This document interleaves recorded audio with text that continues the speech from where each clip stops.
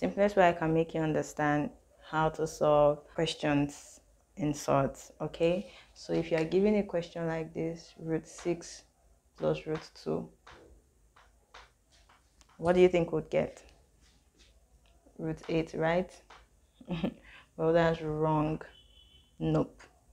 The radicands are different, so we cannot add them together. They are not the same. They don't belong to the same family. But imagine you have something like this. Root 2 plus root 2.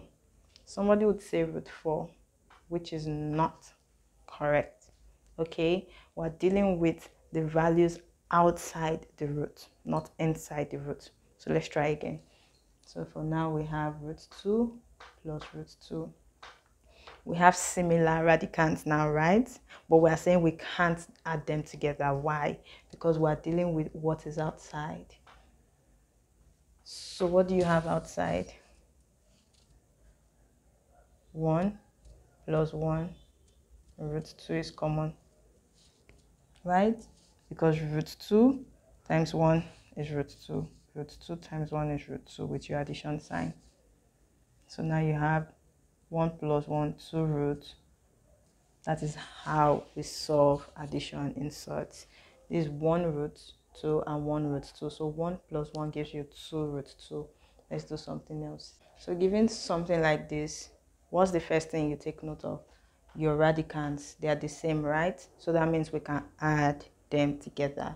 So you have 3 outside, you have 4 outside. So 3 plus 4, which you can also do like this. 3 is here and 4 is here. And root 3 is common, right? Just like your factorization. So you have 3 plus 4, 7 root 3. That's the same thing for subtraction. If you have a subtraction sign here, you just say 3 minus 4. You have a subtraction sign here, you just say 1 minus 1. It's the same thing that applies for addition and subtraction. Now let's move to multiplication. You have a root 5 times root 4. No, we want to use sorts.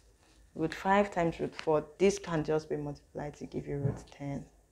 From the rules of sorts, this can just be multiplied to give you root 10. If you remember our rules from sort, right? For multiplication and division, it's no problem. But for addition and subtraction, make sure that your radicands are the same. Okay, so giving another example, so you remember, right, from our rules, we said the values outside can multiply each other. So you have 3 times 2, and then the values in the root can also multiply each other. So 5 times 3, so you have 6 root 15.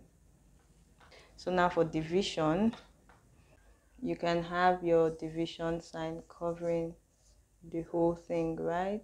And then we simplify. 5 and 5 is 1. 5 and 15 is 3, right? So you can also have separating it back again. So you know that the root of 1 is 1 over the root of 3 is not exact. So we preferably leave it in its root form, right? And this is your answer for the roots under division. Okay, so I hope you understood what we did today. If you have any question, please leave your question in the comment section below. Before I forget, let me give you an exercise to solve.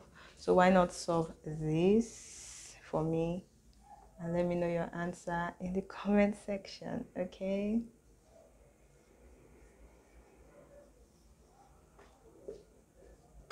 So why not solve this and let me know your answer in the comment section. Until next class, bye.